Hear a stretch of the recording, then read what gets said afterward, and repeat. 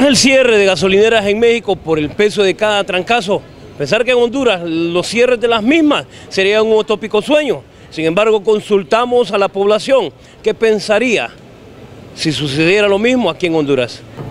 No directamente, pero sí los efectos de un aumento a los carburantes puede afectar la economía total del pueblo, pues sobre todo la gente que se encuentra en extrema pobreza, la gente que no tiene empleo, la gente que son excluidos socialmente, pues que históricamente han sido excluidos y el gobierno no se ha dado cuenta. Esa gente puede reaccionar porque definitivamente el aumento de los carburantes involucra un aumento a otros ámbitos que tienen que ver con la seguridad, con el bienestar de las personas. De repente se puede dar esa situación teniendo en consideración de que no encuentran solución a sus problemas y se puede dar, es normal que se dé. Además, no se ha visto un cambio de mejor nivel de vida de la gente, es necesario que se dé.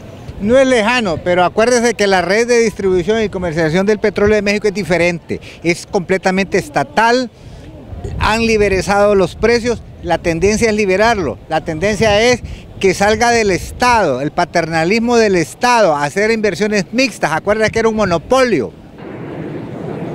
Podría ser, como dice usted, el aumento, que le hagan un mayor impuesto, ¿va?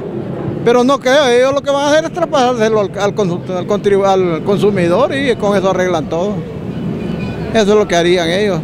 ¿Combustible? Jamás. En Honduras nunca se va a ver eso, porque el hondureño no tiene conciencia y anda, puede quedar sin comer y anda en carro. No anda a pie, no le gusta andar a pie. Por muchas razones, ¿va? Por la delincuencia, por los asaltos. Y las distancias que son largas, y es peligroso andar a pie. Entonces la gente prefiere no comer y andar en su carreta. Aunque en la irónica comodidad de los usuarios se refleja la conformidad en aceptar cada golpe que cada día asfixia el bolsillo de los que a diario usan el tal cotizado oro negro. En cámara, Arnold Aguilera para Honduras Noticias, les informó Douglas Carranza.